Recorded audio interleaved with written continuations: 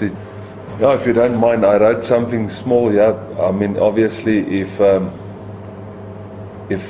I wanted to write something, I could have wrote a whole book about the last few years. But you know, if you don't mind, I'm going to read it in Afrikaans. I just said, ja, is my groot hartseer en besluit om weg te gaan en die pos by Gloucester te vat. My tyd by die Lions was 'n buitengewone journey. Met meer hoogtepunte as laagtepunte en een van wonderwerk op wonderwerk.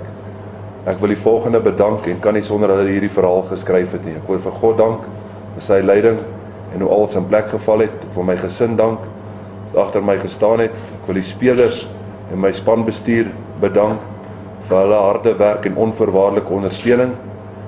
Ek wil die personeel van die Lions bedank agter die skerms en dan wil ek die topbestuur bedank in besonder vir Kevin, vir Altman en vir Rudolf. En dan laastens om by jou vraag aan te sluit, die ondersteuners. Toe ek daai kans gekry het in 2013.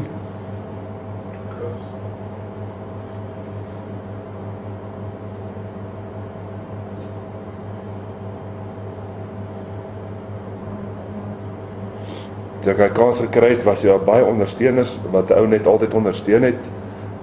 So ek wil net vir elke ondersteuner wat by die Lions gestaan het deur die dun tye en die goeie tye nou dankie sê. Was vir ware voorreg om die Lions te kon afrig en deel te wees van hierdie unie en die ondersteuners en die spelers se lewe. Ek het regtig elke oomblik geniet.